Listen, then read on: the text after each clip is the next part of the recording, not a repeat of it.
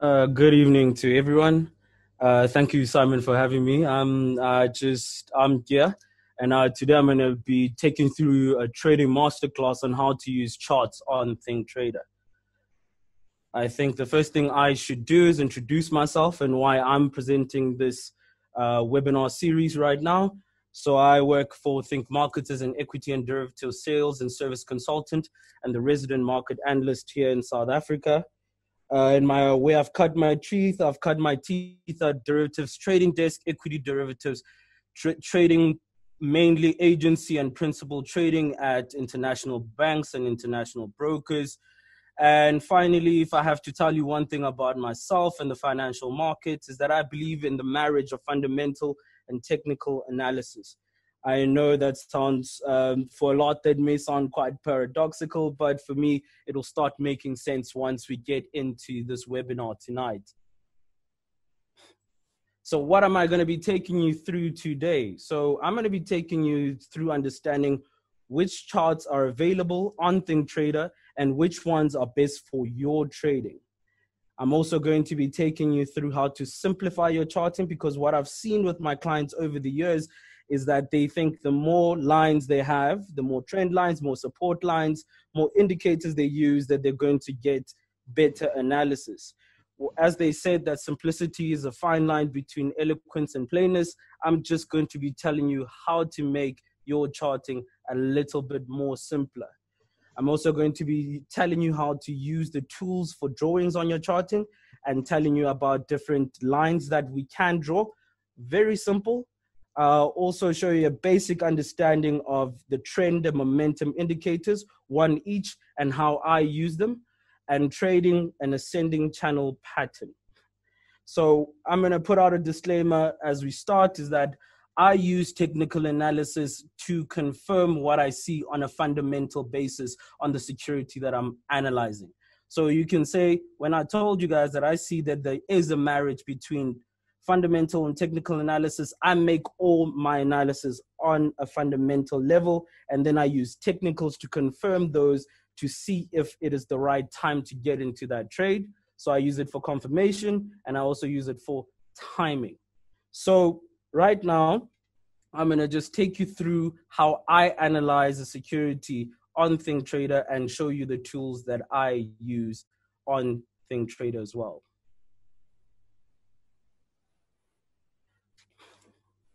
So this is the ThinkTrader platform. As you can see on the ThinkTrader platform, I currently, on the left, have a toolbox in which I have all the securities that I analyze and I watch on a daily basis.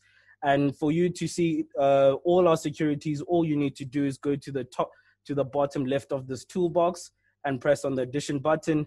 And there you can search for the security that you want to analyze. And today I'm going to be taking a view on the ZAR 40, which is the South Africa 40 cash index. I prefer to take views on the index just so that I can diversify my risk. With single stocks, there's a lot that could go wrong.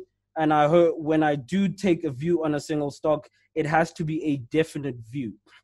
Even within the ZAR 40, I'm able to still take views on stocks depending on the weighting of the constituents of this index. So my view currently is on stay-at-home stocks. We don't have many in South Africa, but as you have seen internationally, the NASDAQ continues to make highs on a daily basis and tops above 10,000 points. So the way I can access it in South Africa is through Naspers and Prosus, who own Tencent in Hong Kong. So my view is on Naspers and Prosus within this index and the heavy weighting. And because of some analysis I've done at a fundamental level, I've looked at the derivatives and I've seen that there's a lot of action happening in the options market on Tencent to show that there's going to be a lot of interest in Naspers going forward. So as I said, I make my analysis at a fundamental level. I look at those volatilities on certain strikes on the Tencent options, and then I can make a prediction on where I think the next move will be for Tencent and Prosus. So I also like the exposure to the defensive and the heavy weighting of BTI. People carry on smoking, they've banned smoking, but people still find a way to smoke that I've seen. So I like the defensive qualities of that in a coronavirus market. So as I said, I make my fundamental analysis at the top, and then I move to the technicals to justify what I view on the fundamental basis. So I'm going to just take you through what sort of charts we have here at ThinkMarkets. So I've seen over the years is that a lot of traders, retail traders, look at a price chart and think that price chart tells them the same thing. Usually what you do find on charting systems is different types of charts. And the different types of charts you find are a bid price chart, which is the price that you are going to be selling at, and an ask price chart or an offer price chart, which is the price that you are going to be buying at. The third type of chart is an average price chart, which takes away the market spread between the bid and offer. And that's what I call market spread. I call that noise because so many affects it. So many things affect market spread. So I'm going to go through why is it important for you to know which chart you're viewing. First of all, risk management. When you buy a security, you buy it at the offer price or the ask price. But when you exit at the bid price. So now if you're doing your risk management on the same chart that you bought at, you're then not positioning your stops at the right places. Or you could even conversely start looking at not putting your take profit levels at the right places. So I found that in my experience with clients is that they'll be calling into the dealing line and say, nope, but NASPA is traded at that level. You should have closed my trade out. And then I ask them, what price chart are you looking at? And then they'll tell you, but the chart. Okay, there are three types of charts. So know which price chart you are looking at from the get-go so that you know what you're analyzing and what you want to look at. So as I say, I like looking at and simplifying it for myself. I like looking at the average price chart or the mid price chart. As I said at the beginning, that's the price which I find the most clean because it takes away market spread. A lot of things affect market spread, going from volatility, if somebody's sitting on any one side of any trade, and then it just brings a lot of noise to the chart if we then choose either or. So I like analyzing the average price chart because it takes away the noise. So I'm going to take you through a couple of lines, and these lines I use in my analysis. The first lines I want to go through are support and resistance lines.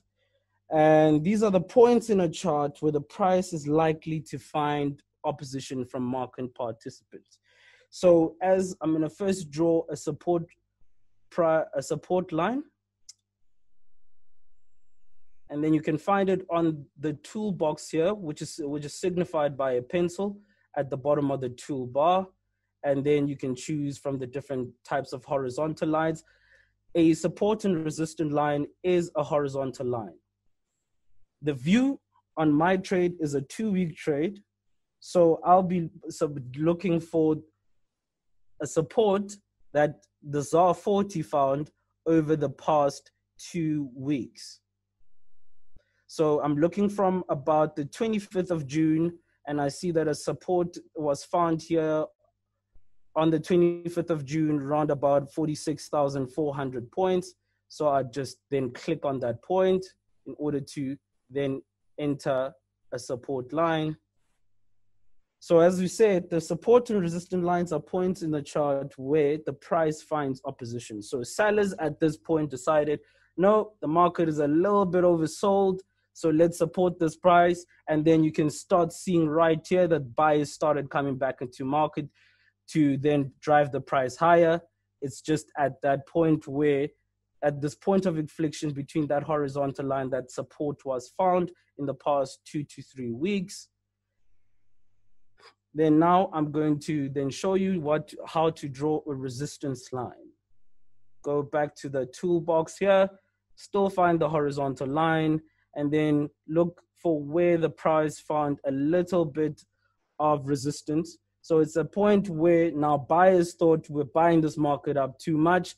It's time that we take a little bit of we take some profits off the table, and then we start seeing a little bit of a sell-off in the market. And there is the point where we find a little bit of resistance, and then we can draw the line there.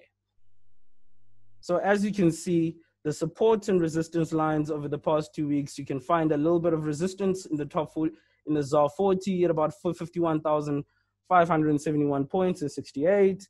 And you find some support here at 46,059.85. It's quite a big range. It's almost 5,000 points. That's a 10% range that you'd expect the market to move in for the foreseeable future at the moment. For as long as there is no breakout at the top, then you do know in future price movements, you'll find a little bit of resistance at that point and a little bit of support at that, at the 46,059.85 point on the ZAR 40 chart. So what else I was able to see over the past week or so. So when I was doing my analysis on this chart, there was a support which was found right here at about 49,000 points, 49,900 points that I found when I was doing my analysis. And then I'm also going to just draw a resistance line there just to signify the breakout. So previously in the past 2 weeks, that's the support that the market found, the resistance that the market found at the top end of the range when it was trying to, when the market was trying to find some direction to the top side. And when I analyzed it, that's where the support, the resistance was. As you can see, there's been a breakout pattern above that resistance line, signifying that the market is ready to make new highs. So my fundamental basis is I believe Naspers is going to drive the ZAR 40 up. And as you can see, the ZAR 40 finds some resistance there and then broke out from there. So I'm also going to now start showing you how to use trends, because I always say with trends and momentum, I don't have enough money to change the market. I need to follow the trend. If you don't follow the trend and you're going to take a contrarian view on the market, you're always going to find yourself wanting, because you probably don't have enough money to change the market. Only institutions have that kind of money, and only a collective of institutions have that kind of money. So I also want to draw a trend just to signify that the market is on the move up. So what I'm going to do is go back to the toolbar and find the trend line right here on the list of lines. Click on it, and the trend starts round about here on the 23rd of March, where the ZAR 40 and most stocks on the ZAR 40 found their lows. And you can see from when the buying power came in, it's just been a trend line up on this market to signify that I am going in the right direction, and I am going to not change the trend, because I just simply don't have the funds to change the trend. What I also saw when I was doing my analysis on Friday last week is that there's a channel which is starting to emerge right here in the ZAR 40 from about the 15th of May, since it's found some support to the upside. So I want to also just signify one more line, and that's an upper trend line. So as I said, you find some buying power right here, and it continues finding a point of inflection right by that resistance line that I drew before it formed the breakout. So what we start to see here is that this market is really in an ascending channel pattern. So an ascending channel pattern is when you expect that the market is a price action contained between an upward sloping parallel line, where the market is signifying that it's going to start making higher highs and higher lows. So as you can see that most of the support that the market has found in this 2 weeks was right here at 46,059, spot 84. But now you can see that it's finding a little bit of support at a higher lows, and also starting to break out to the top end of this ascending channel. So as you can see, that you can then start looking at how you're going to price your entries and how you're going to price your risk management strategy. So at the end of it all, as I said, these are the two lines that I wanted to show you. A trend line, which we say signifies a trend either to the upside or the downside, and a support and resistance line, which are points in a chart where the price is likely to find opposition from the market, purely from it being a psychological level where the market now starts to see that this sold off for too much. So let's bring back some buying power into the market. So part of my analysis, as I said, is just how I'm going to show you how to use trend and momentum indicators. The universe of indicators is a far-reaching universe. There are many indicators under the sun. And I can show you a list of indicators we have here at ThinkMarkets. I just need to go to the toolbar as we went before and click on indicators. And I'll click again on add indicators. And as you can see here, there's over 80 indicators. And as I said, we're trying to find ways to simplify our technical analysis and simplify our charting. You don't want to add 2 momentum indicators, which actually tell you the exact same thing. So my advice to you is go Google is your friend. Learn about indicators and learn which ones you are comfortable with. I like to keep it simplified because I'm just trying to understand and just trying to get confirmation from the market on my fundamental views. So to you as a retail trader and as a beginner, I'll always say Google is your friend. Use Google as much as you can and learn about each and every indicator that you feel comfortable with. But as I say, if you find that a moving average tells you the exact same thing as a moving average, convergence, divergence, you don't need to have both of them on your chart. So as I said, I'm just going to use a simple moving average as my momentum, as my trend indicator. So how I do it is just I search for it, simple moving average, I click on it, and I add it, and then it's added onto my chart. And as you can see here, you then have the tools at the top left in order to amend the dates on which you're looking over, the period of which you want that moving average to signify. So as I said to you, why a moving average is very important to me is that it takes away the noise in the market. So it's a simple way of smoothing out a price fluctuation to help you distinguish between a typical market noise or actual market movement upwards. So, I mean, you know, on any one day, some surprise announcement can come out in the market that pushes up the ZAR 40, and that is an anomaly. So I want to take out all the noise and understand what is the average price that the ZAR 40 has moved in the past 20 days. As I said, I'm looking at my trade to be about 2 weeks, 2.5 weeks. And as you can see here, that the trend is signifying a way up, and that's confirmation on my analysis on the ZAR 40 that I believe it's going to trend on this ascending channel pattern, and the trend just signifies it and really confirms it to me. So that's one indicator that I use in order to confirm for me that I am on the right path with my fundamental analysis. On here, you find the toolbar of the simple moving average. I'm going to click on the settings, and here's where you can amend if you want a longer moving average. Do you want to look at a 50-day moving average? Do you want to look at a 20-day moving average? And it all depends. I always say it all depends on the likelihood and the time horizon that you have in mind on the market moving in your direction. As I say, for me, a trade could be a day or a 2-week trade or a month trade or even up to 12 months. So, I mean, there are some trades where you start to see that I have a directional bet on this to move on the upside.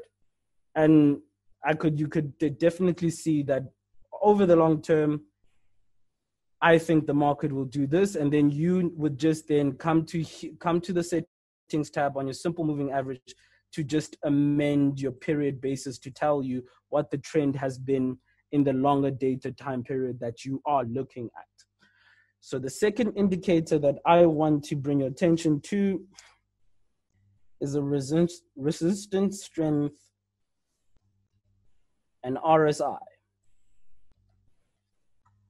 So how are we gonna add the relative strength index? Is we go again to add indicator, and we're gonna just search RSI. As you can see there's a stochastic RSI, 2 RSI. I'm just gonna use a simple basic relative strength index to just indicate to me where momentum in the market is right now. As I said to you, Google's your friend. If you want to use stochastics, if you want to use the 2 RSIs, you can, but I'm saying research them as much as you can and get an understanding of them and get an understanding of what exactly they're there to tell you. So I'm going to add that for myself.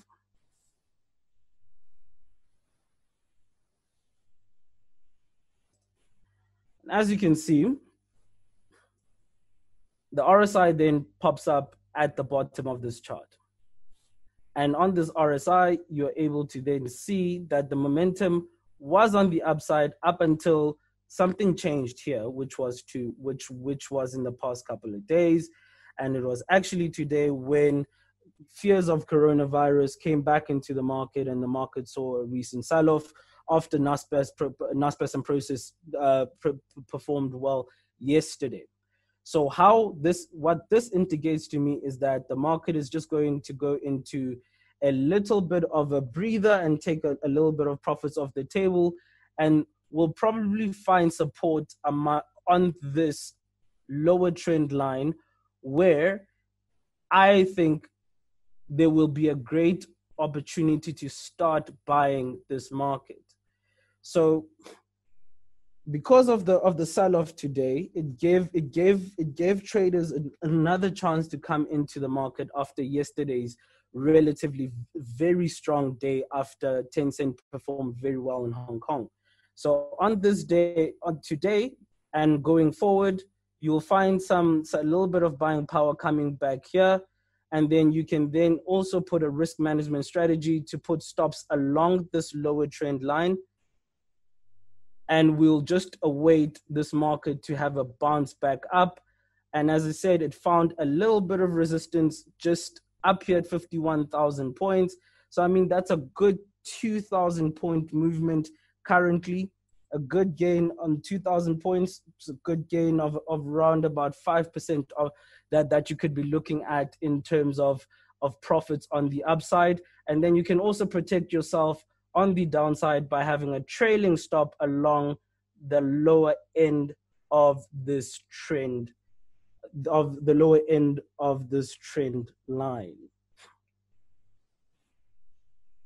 So in my analysis, as I said, simplify your charting, know what each line is telling you. This is a lower trend line, upper trend line, support with resistance, which was found about 3 days ago, which has a breakout pattern at the top, and this breakout pattern signifying higher highs and higher lows. And as you can see, the lows are getting higher, and at the top end, the highs are getting higher.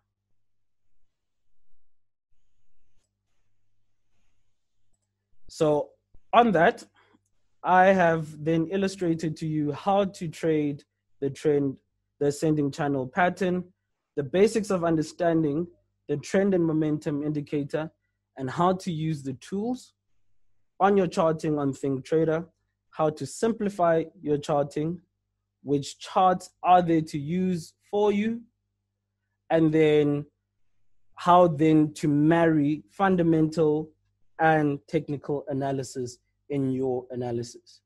So what I'm going to want to show you is an interesting feature that we have for our clients currently here at ThinkMarkets.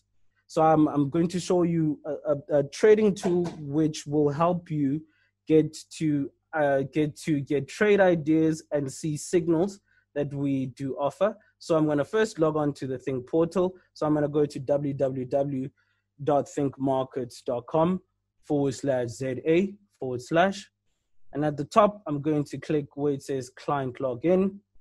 I'm then going to click on Think portal. Then I'm going to log myself into my Think portal.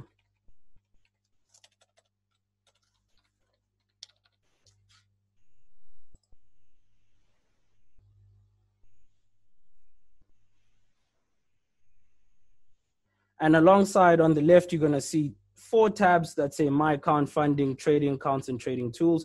Click on Trading Tools. Then click on Auto Chartist. And then right here, you see that ThinkMarkets has established a partnership with Auto Chartist to bring their services to ThinkMarkets account holders to help traders gain an added advantage in trading news and events. So what Auto Chartist gives you is key levels, quality indicators, alerts on the market, and also gives you slight probabilities on where the technical analysis say the market is going to go. So I'm just going to give you an illustrative example of maybe one index that might interest you.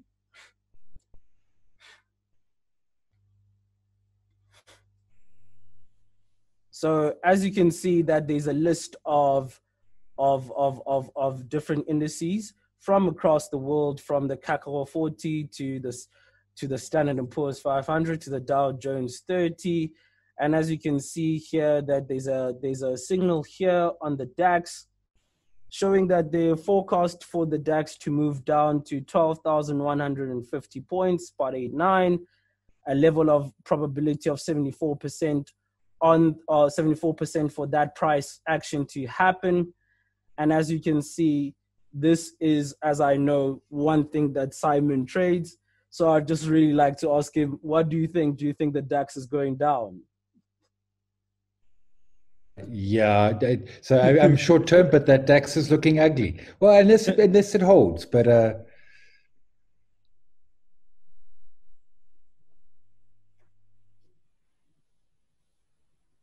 so let's recap on what we're going through. Know which chart you're using and what it indicates. As we said, there's an average price chart, there's a bid price chart, there's an offer price chart. It's very helpful to know which chart you're on because you want to manage your risk well, know where to place your stops, where to place your take profits, and know what entries are available for you. When you buy the market, you buy the market on the offer price or the ask price. You exit the market on the bid. So you don't want to be analyzing the offer price or the ask price chart in order to tell you when to exit the market or where to put your stops. Also, simplify your charting and understand what the chart is showing. I just showed you 3 lines: support, resistance, and trend lines, both on the upper and the lower end of the trade line. And also, as you see, when the market forms an ascending channel pattern, you expect that the market will make higher highs and higher lows. You can use the lower trend line in terms of your risk management in order to adjust your stops as the market trends higher. And then you can also start using your resistance line at the top end in order to see where the market finds a potential breakout. At this time, I'm going to take a little bit of questions. If I don't know the answer, I'll get back to you tomorrow. If I do know the answer, I'll answer it, or I might just pass it on to Simon Brown in order for him, if he does have an answer for you as well. Okay, I've had actually a couple have been sent through. I had some tweets and an email. But folks, if you've got questions, drop them in the Q&A box, drop them in the chat. One around your fundamentals. And the question was, do you do a discounted cash flow, or is that way too deep for your fundamentals? Well, to be perfectly honest, as a trader, I read through financials and I read through analyst reports. I don't run my own DCF. I think it's a tedious process to be running and cleaning up the data in Excel. I am trained as an accountant, so I do use Excel a lot and I do know how to run a DCF. Just don't have the time, just takes up too much of your time. You're going to spend most of your time analyzing a DCF and trying to clean up the data and not any time not a lot of time analyzing the market. So I do read analyst reports and do also part of my analysis is just to listen to other market commentators speak on the market. So Simon Brown, listen to what he has to say, David Shapiro's, Wayne McCurry's, and then start then debating with yourself internally as to if you agree with them or not. Yeah, look, I don't, I mean, you're ahead of me. I'm not even trained as an accountant. I read other people's DCFs. I'm with you as that. Auto Chartist, does Auto Chartist offer a Head and Shoulders facility? I'm really unsure about that. I can get back to you about that. I've got that one. Yeah. It's Ridwan, yeah. So currently, right now, the feature we have, it doesn't. It will be offering it. We're actually upgrading the entire Auto Charters platform.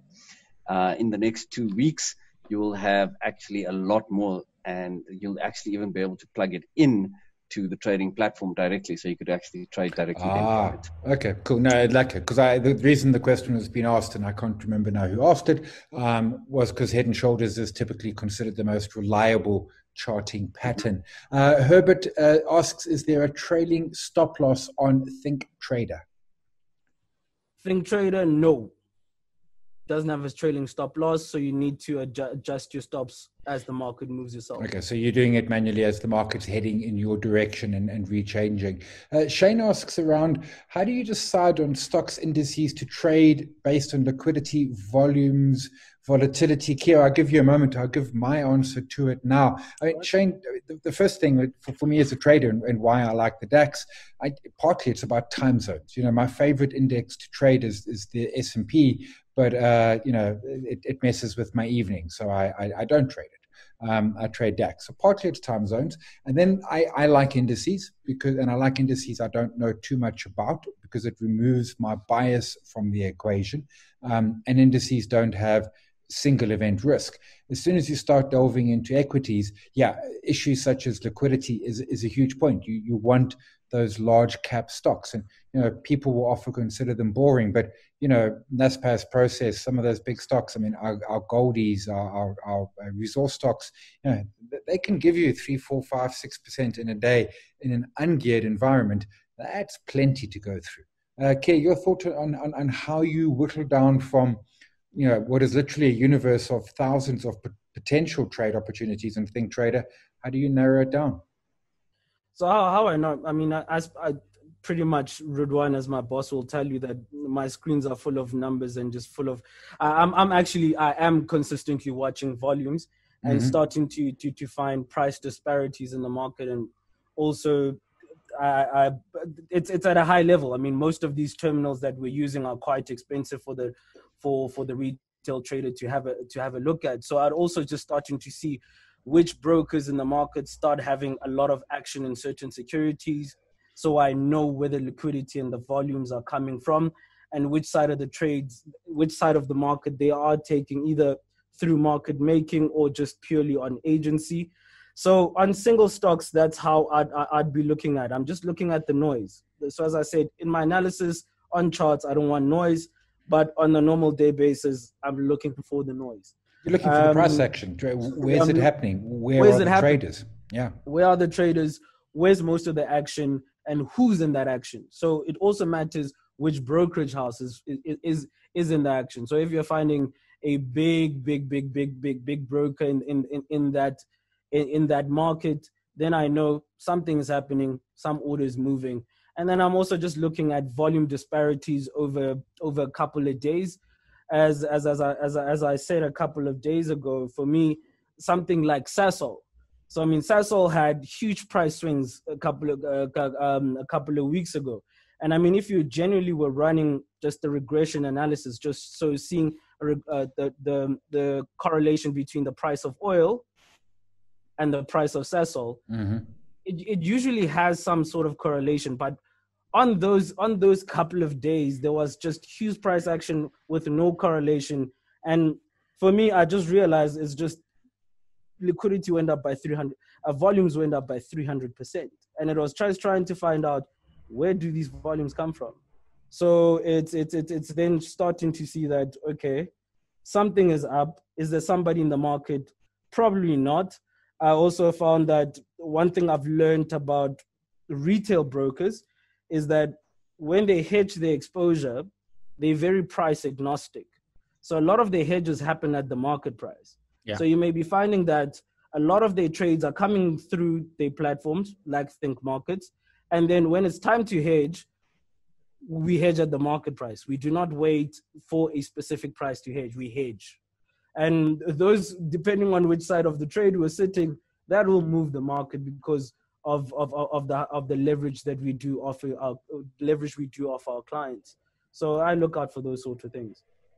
Great question coming from Zia, and I'll give an answer to it. Do you need an accounting background to understand, need a basic understanding of financial statements? So yeah, I have no accounting background, and there's a lot to look at, but you start to figure what matters, what's important, and as Keir said, for the more in depth, you can go. There's always there's the peeps on the wireless every evening and the TV.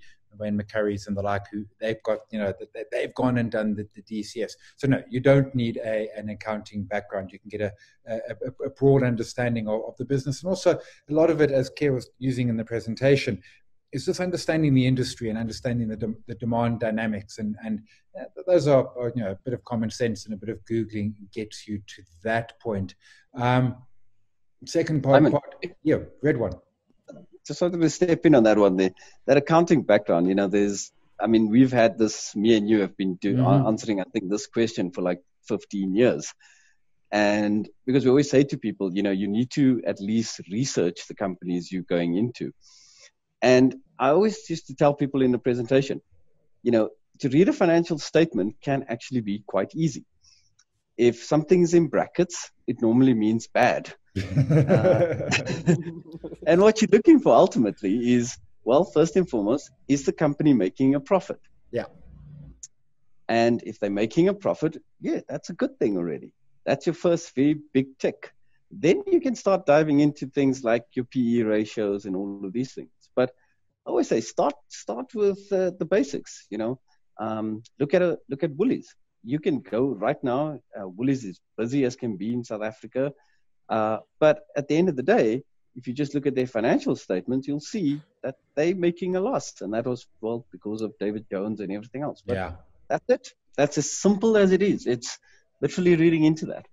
Yeah, that's the point, and it is keeping. And it's about keeping it simple. And do you need to marry both fundamentals and technicals? You can, but you don't have to. There are traders out there I know who won't even know the company that they're trading. They just know the code and the chart.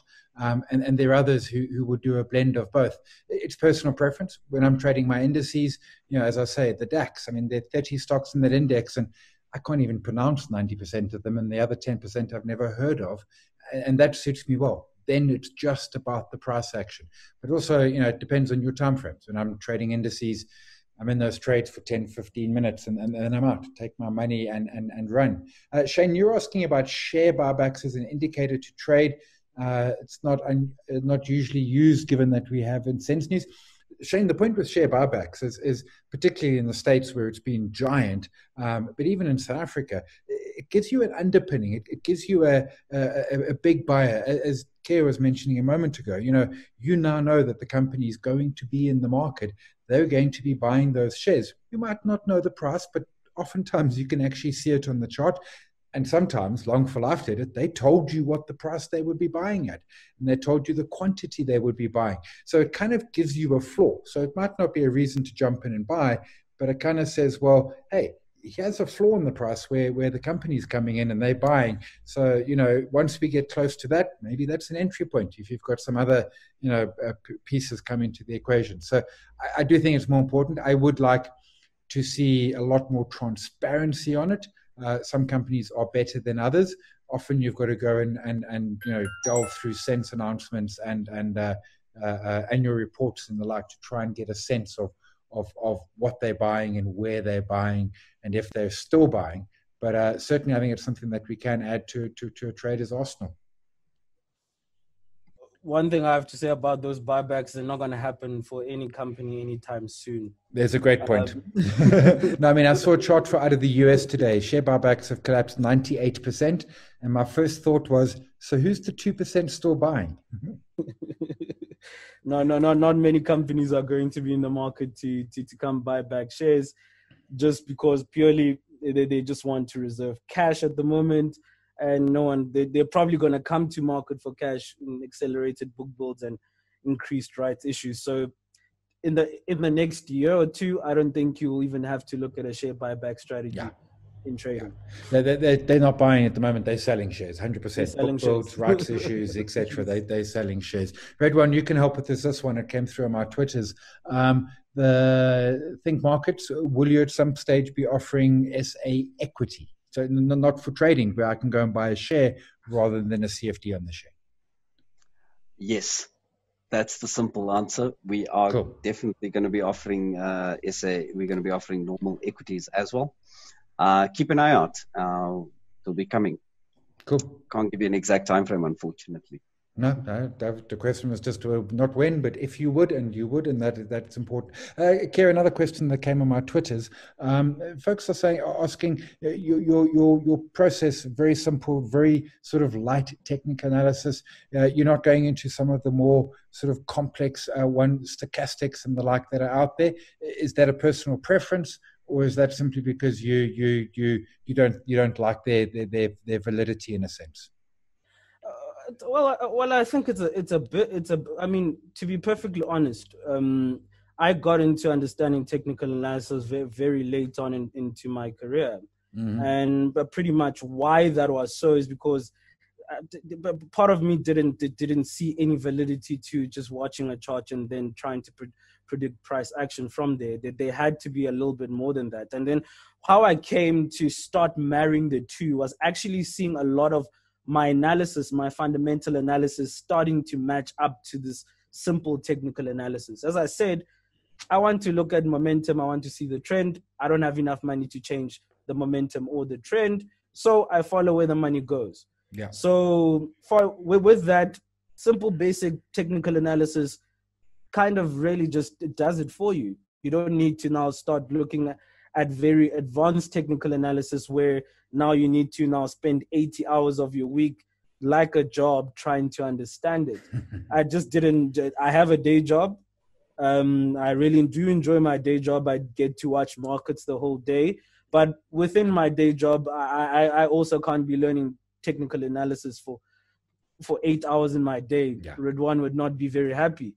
So I pretty much got to just simplify it for myself and just get to a point where I'm just confirming what I've made as a thesis on my fundamental analysis and just confirming it with technical analysis. No, I agree. I concur with that. And I mean, I've spent 2.5 decades in the markets, and there isn't a technical analysis indicator I didn't try in the early days, the late 90s, early 2000s. And it's not that they don't work, but it comes back to what Keir said right up front, and that is keep it simple. All you're trying to find is a little edge here, complexity. And as human beings, we are designed to believe in complexity, but truthfully, in trading, complexity isn't an aid. It's about keeping it simple. We were talking about price action earlier, and price action is one of the most powerful things. And there's nothing that you can lay on a chart. Price action is just watching charts, watching, and the more you watch, the more it starts to click. And when I'm trading DAX, when I'm trading Aussie futures, SA40. I'm just trading in the price action, and let's be quite clear, that's not where I started, but over the years, it's the skill that I've learned and developed, and simplicity has always been a better way to manage it. Shane's asking, he says, first session on the platform, Red One, costs of running a trade and how much leverage is available on the ThinkMarkets. So from a cost of running a trade, depending on what you're trading in, I've just on the chat, I've just put up a link there to the entire what we call our contract spec page, which will give you all the costs, Cool. but as well as leverage and the likes. But we've also, just to let you know, I mean, we don't do commission charges on indices and the likes. We only charge a 0.2% with no minimum on CFD shares for South African shares. And remember, you can trade also any share, CFD share around the world. I mean, there's over 1,200 CFD shares. So it just depends on which market you're trading in. There's obviously a different fee for each of those markets. And yeah, you can have a look at it all there. But to be very frank and honest, we're the only broker right now in South Africa that has a 10% margin requirement on all the top 78 listed shares on the JSE. And we charge a 0.2% brokerage on that. With no minimum. With no minimum. Yeah, and then just a side note, we've just pretty much been upgrading our, what we call our Think Zero account for your FX and metal traders, which has literally a zero spread on it. Okay, cool. Okay, zero spread. It's my favorite type of spread. I always like zero when it's costing me stuff. Zero is my favorite number of them all. Zia mentioned as podcast trading, ORMI or Aussie, best place to start trading because it's so difficult to trade. Possible to trade them on your portal. Yep. So I mean the SA40 on the portal. So what I like about the index, as I said, is that single event risk.